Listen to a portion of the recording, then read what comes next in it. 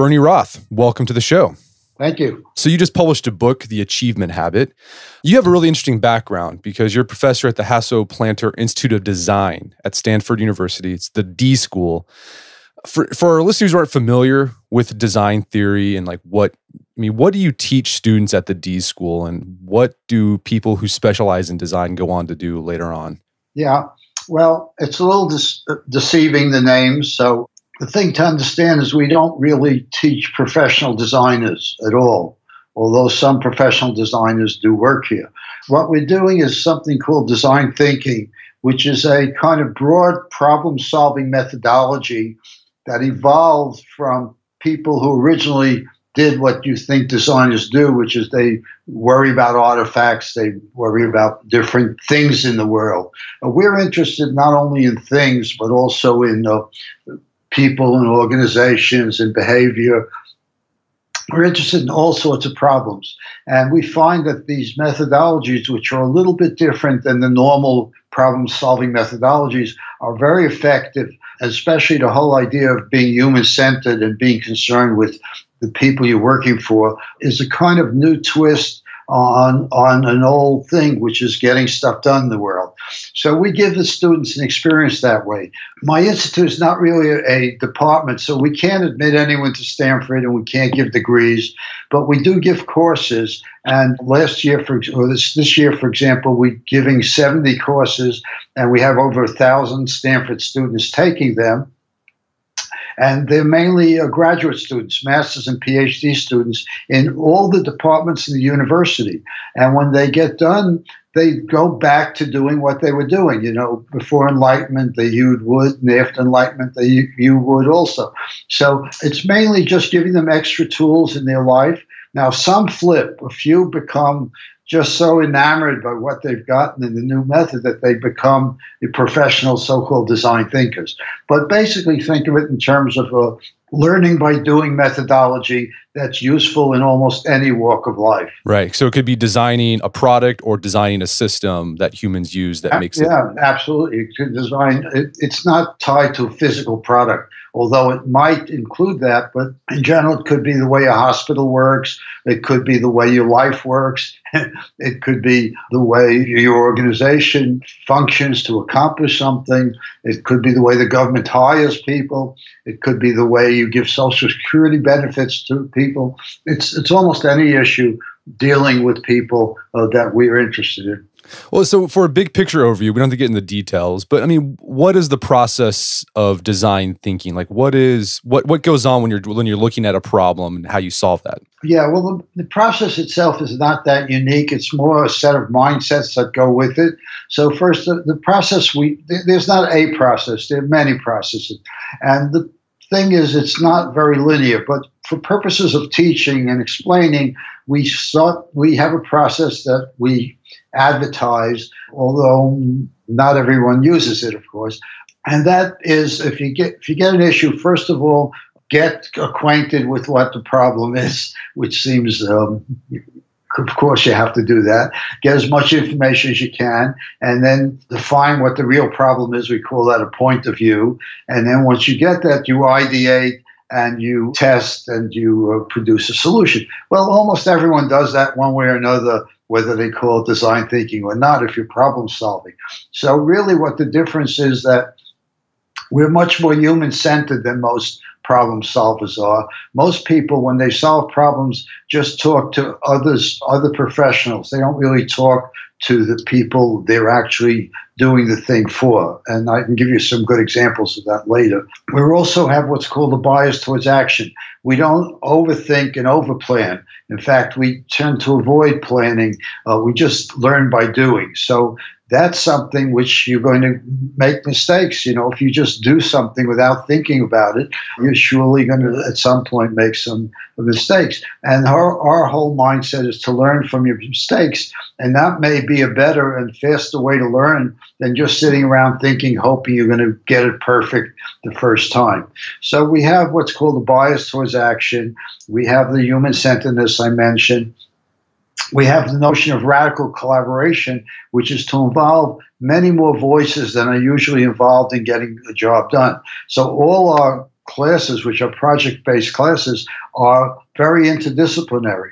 So it's not unusual for us to have a team of four where one person is in the graduate school of business, one person may be in medicine or law, one person is in engineering, and one person is in the humanities. And those four people are working on the same issue.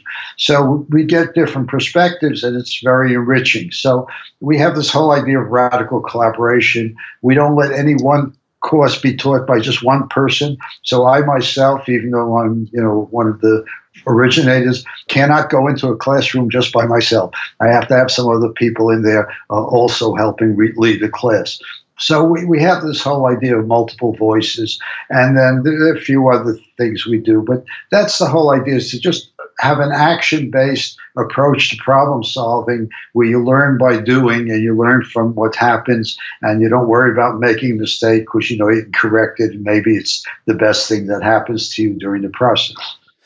Okay, and so what you've done in the achievement habit is you've taken this design thinking and help people apply it to the most human of activities, is designing your life, right? In a way that's... Yeah, it's kind of funny because when I started to do that, I thought I'd get a lot of pushback from the people in the business, because one of our mantras is design for someone else, don't design for yourself. But actually, it's been very well accepted by the people, and now there are those who actually talk about designing your life. My book is not really a design your life book; it's the design your everyday thing. People who more talk about designing your life, they're talking about future planning and things of that nature. My belief is you can't really plan. Everything that happened in my life that's great happened sort of by happenstance. It was an accident, it was a phone call, it was meeting someone. It wasn't something I could have planned out at all. So I'm a firm believer in sort of getting your act together day to day and having a decent life as you go along, and the long run will take care of itself if the short term is moving correctly. I was going to say, so the book's called Achievement Habit. So with that, with what you just said, what is it that you mean by achievement? Well, I do not mean being queen or king of the universe. and I actually have a friend said to me, Bernie, I would never buy a book with achievement in the title. But really, what I mean about it is to have a good life. And I say, the ultimate achievement is when you die and your friends eulogize you, they don't have to lie. And if they can tell the truth about you and be proud of it, that's a good measure of it. But it's really the whole idea of being a decent human being and feeling comfortable about your life, feeling comfortable about it being in your skin, and having the people around you feel good about you, and being part of a functioning society. So I think that's what achievement is. That's achieving a good life to me. So as I was, reading about what design thinkers do, in a lot of ways, you guys are meaning makers. You're trying to create a system or a product that when a human interacts with it, it makes sense to them, right? They intuitively know how to use it. It provides some structure. But what's interesting, you talk about one of the things that design thinkers do is they suspend all sense of meaning to create more meaning, right? So what's going on there? Why is it important for designers to suspend all sense of meaning so they can create more effective systems? Well, I would say it a little bit differently. I think the first thing is to realize you give everything in your life its meaning. Basically, nothing has an intrinsic meaning that you haven't given it. And because of that, you're a sort of powerful person. You're sort of godlike, if I might say, because you're giving everything in your life its meaning. So that's both wonderful and it's a little dangerous, because you might give it a meaning which is sort of destructive in terms of getting the problem solved or getting what you want to do handled. So at that point, you can reframe it and give it a slightly different meaning. So the whole idea is to be flexible and to realize that not everything means exactly what you think it means in your life. And you can use it in different ways, and you can do different things, and you can see the same situation from many different viewpoints. And that's a very powerful thing, because it gets you unstuck if you're just in a if you're stuck in this pigeonhole, it can get you into trouble. But I think in general, I find that's a very powerful notion for me. People think if everything doesn't have a set meaning, that's terrible, it's nihilistic.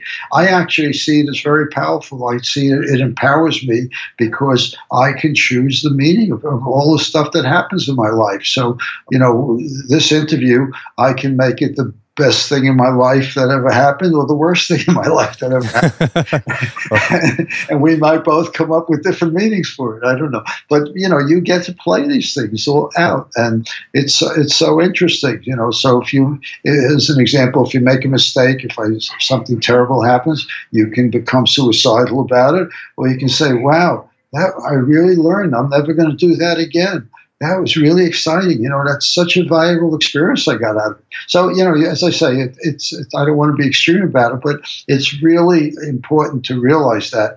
And in fact, people who do great inventions and things, there's almost nothing new in the world. So people who make great inventions, they just combine things in different ways. So in a way, they're just seeing it. They're seeing the same thing in a different way that others haven't seen it. And that leads to the magic of great accomplishments and in getting things done that you feel proud of. So that's what I mean by giving things its meaning. And I find it a very positive aspect of life. Right. I can see how they can increase creativity because I've read studies where they'll do those things where they'll get a bunch of adults and then give them just random objects and they have to solve a problem. So like they'll have a hammer, a knife, etc. And the adults, they just tend to think of a hammer like, well, you just hammer a nail with it. That's what you do with it. But when they do this to kids don't have that. So they think, oh, a hammer could also be a weight. It could be, so yeah, by not looking at this typical pigeonholed meaning of something, it allows you to get more creative with things. Exactly. Yes, that's exactly what I'm talking about. And it's not only for physical objects; it's of course behavioral and right. Relationships with other people and our families. It's all over the place to realize that. Yeah, I can see that when you were describing applying it to your life, it seemed very like a very stoic approach. Like the Stoics were all about, it's not the thing itself that's causing you harm; it's how you're thinking about the thing that's causing you harm. Sure. Yes, definitely. So I've encounter whenever I'm designing something, whether it's a plan for a vacation or planning my day, or if it's some big project, there's a tendency that I typically fall into, and I think a lot of people do too, is you focus on the things that prevent you from achieving your end. I'm curious, with your experience, why do you think it's our default that humans go to? Like, why do you always think about the problems that prevent us from getting to our end goal? I think humans are basically problem solvers. That's somewhere in our DNA. And if you're not a problem solver, you wouldn't live long on the earth. So everyone solves hundreds of problems every day. Just getting connected to make the call, my getting into the office, my getting dressed, my eating. And most of them we do kind of automatically. We don't even think about them. We've learned how to do them. Although as a child, you don't eat so automatically. You have to learn how to eat and not get food all over the floor, and you have to learn how to get dressed. So we've learned all these things, and we've solved those problems. And then as we move on, we get problems which we haven't solved before, and we tend to get stuck sometimes in those things. And those are the things that sort of occupy us. It's sort of what you don't have is always more important than what you have. So people tend to look at the things that aren't working rather than things that are working. So I think that's part of the human condition, and I think it's not a bad one. It's just a matter of how you approach it and what you do with the frustration of being thwarted for a moment. And that's the opportunity usually. I have a friend who he's an Olympic medal winner. He's done a lot of things, and he's started many companies. And he says to me all the time, every time I've started a company in general, I've had some big obstacle. And in getting around that obstacle, that was the magic. If I hadn't encountered the obstacle, I would have done this prosaic thing. And then I just was so thwarted. I just was blocked. And I found this magic way around it. And that made the thing really much better than it would have been to begin with. So being blocked is not a bad thing. It's just a state of part of the process of solving problems. And if not, you don't even notice it. I mean, if it just goes automatically, which most of our life do, and most people who function pretty well, their life just flows. They don't worry about problems during the day. At night, they may lose sleep over stuff, but during the day, they just have sort of mastery in what they're doing. So it's a kind of complex question you're asking, but I would say, yeah, it's okay to get frustrated, and the magic is to figure out ways around it and not let it beat you down and deter you from moving forward. You also make the bold claim in the book that oftentimes when we give reasons why something can't be done, they're basically excuses, right? There really aren't reasons. Those are just excuses. There's always a solution there if you think creatively. Yeah. So what I claim is that there's no single reason for any human behavior. But if someone asks you what the reason is, or you're the kind of person who needs a reason, you'll, of course, do that. It's so funny. I just had this thing with my wife. She has some cousins in France, and we don't have much contact with them, but they were nice enough to send us an email inviting us to a daughter's wedding, and we're not going to go. And my wife says, well, what should I say? I said, well, just say thanks for the invitation. Sorry, we can't make it. She says, no, I got to give them a reason. Should I tell them because you're working or because we're going to Corsica? I said, don't give them, just say what you're doing. And it's so funny. We're so different in that way. But it's really true. Reasons are, I come to the statement that the radical statement is reasons are bull, basically. Because there's no one reason for anything. You asked me to be on this podcast. If you said to me, why did you say yes? I said, because why are you on the podcast? I said, because you invited me.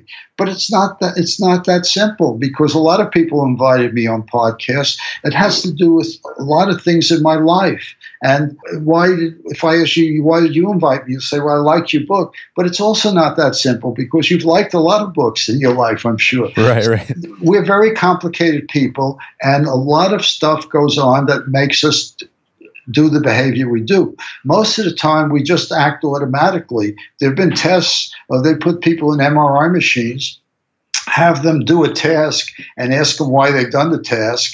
And what happens is the part of the brain that deals with the actual physical doing fires long before the part of the brain that deals with the reason.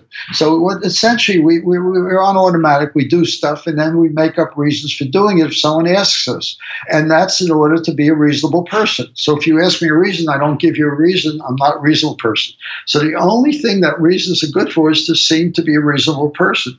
The bad thing is they're mainly excuses. They're often ways for us not to live up to what we want to do. So, I don't care if a reason's a bullshit or not. What I do care about is that it prevents you from doing what you want to do because you're just relying on the reason. In the book, I give this example, which is where I got the epiphany. I was on the board of directors of a company up in Berkeley, which is nominally about an hour away from Stanford, and I was invariably late. Every board of directors meeting, I was late. And I'd come in there, and I'd blame the traffic on the highway.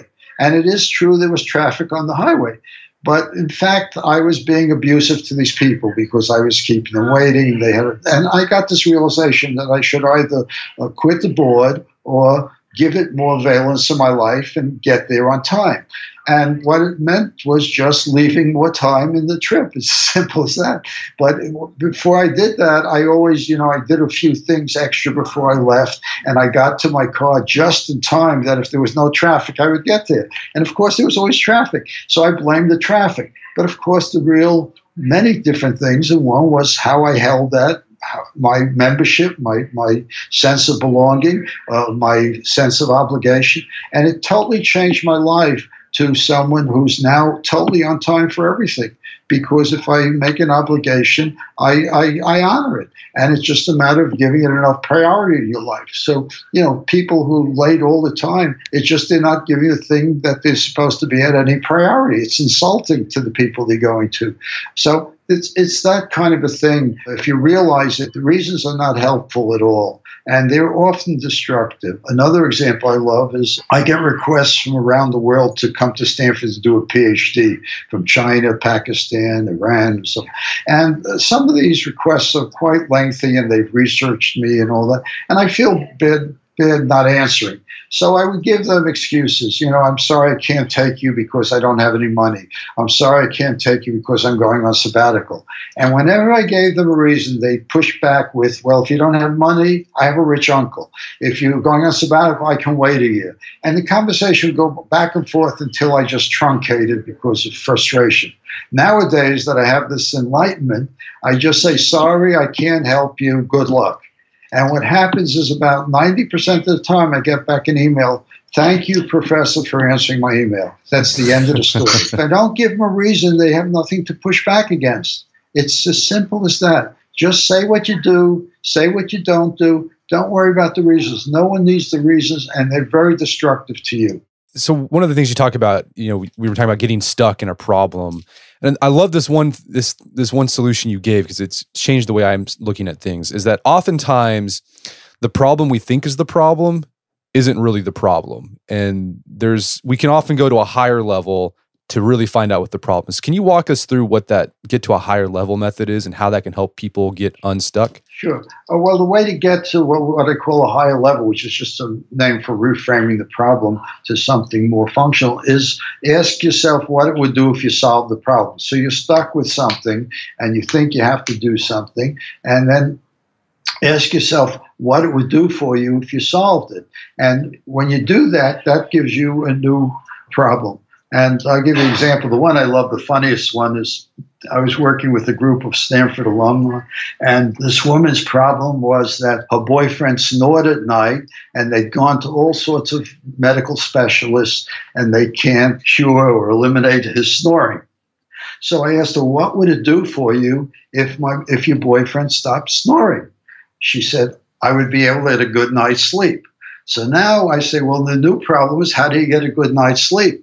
Well, when you're getting a good night's sleep, you're opening up the solution space tremendously. One solution might be to get the boyfriend to stop snoring, but there are many others, including change the boyfriend, right? Or put on earplugs, or sleep in a different room. So what happened is, by reframing it, she's opened up the solution space. And before, she was just fixated on this one thing, getting this poor guy to stop snoring.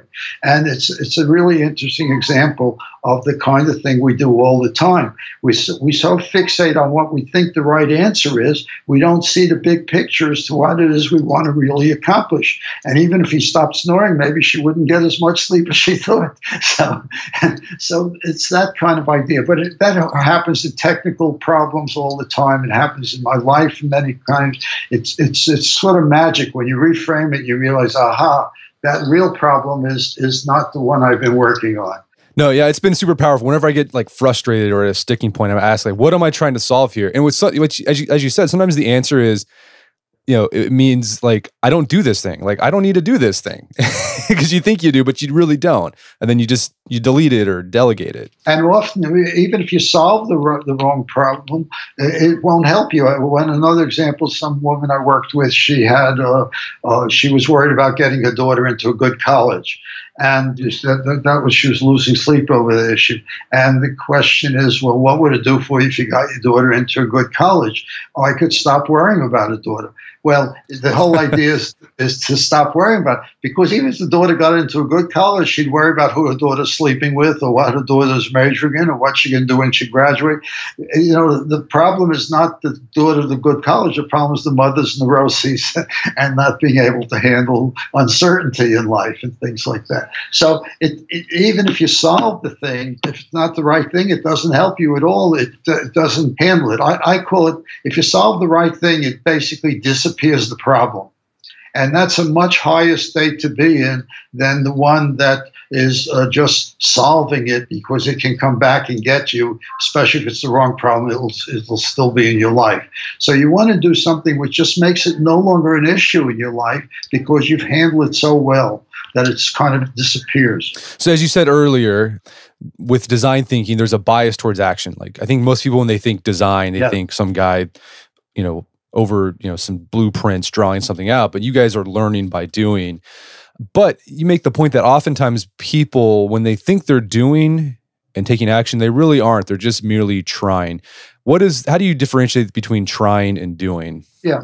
Well, first of all, whenever I get to this, I get nervous that Yoda is going to strike me dead. But, because of that famous line in Star Wars, there is no try, just do. But basically, there is a try. In real life, try is fine. And I think trying is just as good as doing. I think the problem is that people conflate the two. They think they're the same thing, and they're not. And they're just two different states. So if you're trying to do something, it might or might not happen. And if you get an obstacle in the way, it will probably stop you, and you won't get it to happen. If you're doing something, nothing is going to stop you. The obstacle, if you get it, you're going to figure out a way around it, and you're going to actually handle it.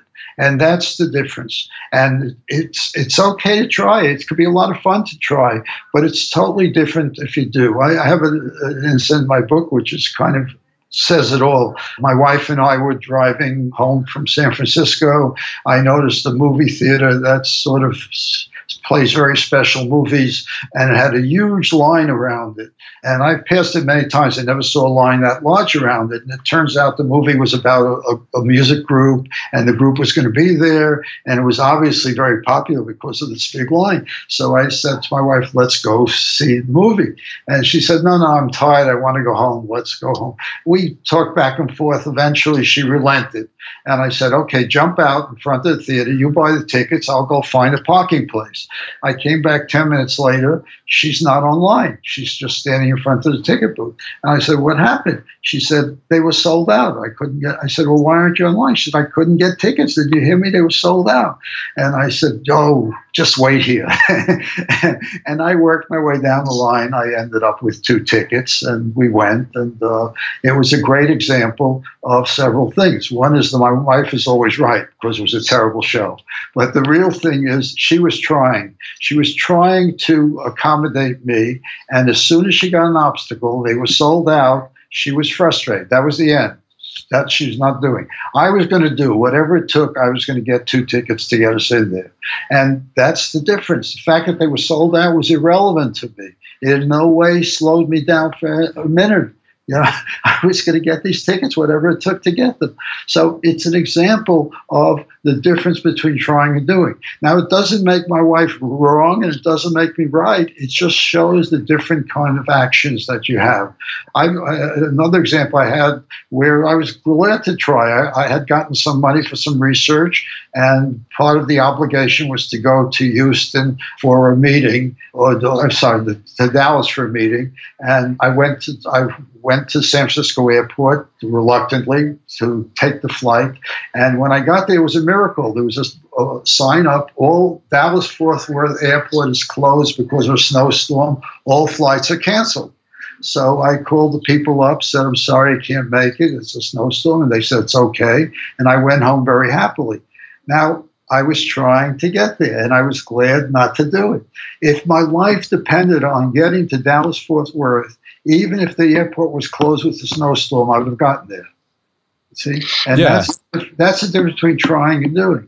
Now, if I have to kill someone to do, I might change. I don't have to be so fixated that no matter what, I'm going to lose my morality or things like that. I can switch from one to the other. But it's important to realize which state you're in and not be frustrated in the trying state and stop doing it. It's as simple as that. There's a funny story. We do a lot of exec ed trainings at Stanford, at the D school, and these 3 guys from some company took it together. And I have a little exercise where I have the participant try to take something away from me, and then they actually take something away from me. And they went back, they got an idea, and they went to the manager, and they said they'd like to do this little project. And he said, I'm sorry, we don't have any room, we don't have any physical room, you guys can't do that. So they huddled, and they said, let's take it away from Bernie. And they actually set up a little office in the hallway, and they actually worked the project, and eventually the manager relented and gave them space, and they were very successful in it. But this the whole idea, just because the manager said no, they weren't going to stop doing it. It's this whole idea of doing and not using bullshit reasons. Well, the manager said we can't do it, therefore we can't do it. So it all ties in, what reasons and whether you're trying and doing. And they're just good to know that you have control of all of that. Yeah. No, yeah. I like, as I was listening to that, it sounds like the trying people have the mindset of they're fixed on like the meaning that's presented to them. Whereas the doers, they don't just see that, they see other options as well. Yes, they make it if they they want to do it as easily as the trying people do, but they're not stopped. They don't have a reason not to do it. The reasons are bullshit. They're going to do it no matter what, and they're going to transcend the obvious things that come in the way of doing it. And it's so magic. It's so empowering if you do it. But as I say, sometimes it's great to try. Sometimes it's better not to succeed. You might get killed if you succeed. So it's right. A complicated thing. So I want to do two things. I want to rehabilitate trying. In spite of what Yoda said, trying is okay, but I think it's really important to realize trying is not the same as doing. And you get to choose. And you can switch from one to the other. Just don't kid yourself which state you're in. And you have this great section in the book that I found really beneficial, was this idea of how we talk to ourselves can influence whether we're doers and triers. I mean, how do doers talk to themselves, like that internal monologue we all have going on in our head? Yeah. Well, I think it's a kind of how we call it personal efficacy. This whole idea of having confidence in yourself, and the way you get it is by lots of little successes. The people who want to train people to get rid of phobias, they give you little guided exposures that are safe, and eventually you get to pick up the snake or whatever you're afraid of.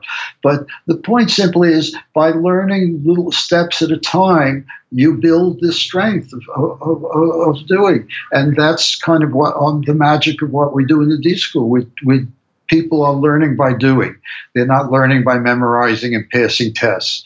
And if you learn by doing, it's really empowering. If you do something for someone, we do a lot of stuff, and people earn less than $2 a day all over the world. If you go and you're in a hut of some farmers in Myanmar, and you can help these people have task lighting or something like that, it's so inspiring. It's so empowering for the rest of your life that you've done these things. It gives you confidence to go on.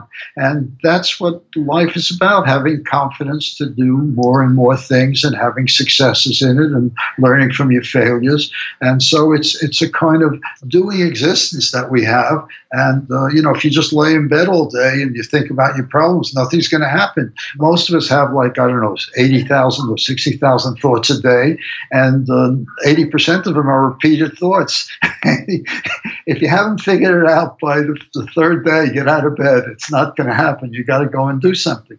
So that's really the point of it, is to start to do, and that leads to more doing. And I know in my life, when I was a teenager, I was not capable of doing many things. I lived a kind of not directed life, and as I got more involved and had some successes academically, they built on it, and before I knew it, I was the world's expert in something. But I didn't get there by being born with it. I got there by doing lots of things and putting them all together. So it's really just this learning by doing is a very powerful tool. Right. And that's the achievement habit. You do this so often that it becomes just second nature to you. Yeah. It just becomes who you are. You change.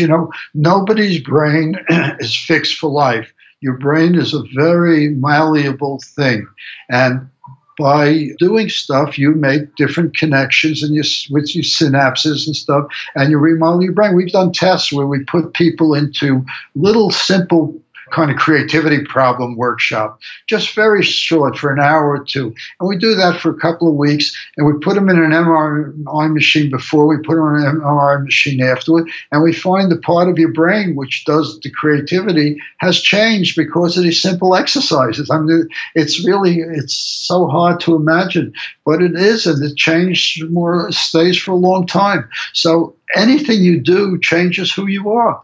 So it's this whole idea of changing the way you want to go. And you can change in a bit. There's addiction, people that's really hard to get rid of if once your brain is changed that way. But there's other ways of you can get addicted to good things also. You don't have to get addicted to bad things, although addiction is not great no matter how you have it. But basically, it's a matter of using the experience. So there are manual things of learning. And, it's even funny if you take people who are the world's greatest musician in something. These people are practicing all the time. Heifetz is practicing. All these people who are world renowned, they're not sitting around dawdling all day long. They're practicing. Athletes the same way. They're practicing. So it's the same thing in anything in life. If you want to have good skills and you want to go on, you have to keep doing it. And as you keep doing it, you reinforce that part of your brain or your musculature that lets you do it. And so you build on your successes. I love it. Well, Bernie, this has been a great conversation. Where can people go to learn more about your work in the book? Well, the book is available all over the place in libraries, and you can buy it if you want to. It's called The Achievement Habit. It's published by HarperCollins. And I have a website, though, where you can see various lectures I've given at different companies. And it's the name of the book, except without the. So it's achievementhabit.com. And you can get more of me than you ever would want there and learn more about the book. Well, Bernie Roth, thank you so much for your time. It's been a pleasure. Thank you. It's been my pleasure, too. My guest today was Bernie Roth. He's the author of the book, The Achievement Habit. It's available on Amazon.com and bookstores everywhere. Also, check out our show notes at aom.is/achievement habit, where you find links to resources where you can delve deeper into this topic. And if you're looking to develop the achievement habit and get unstuck out of a rut, check out our online platform, The Strenuous Life, at strenuouslife.co. Basically, it's a scouting program for grown men. I know it might sound kind of silly, but it's worked. Over 3,000 guys have signed up, developed new habits in fitness. They're learning new skills. It's really been a kick in the pants for a lot of guys. So for more information, check out strenuouslife.co.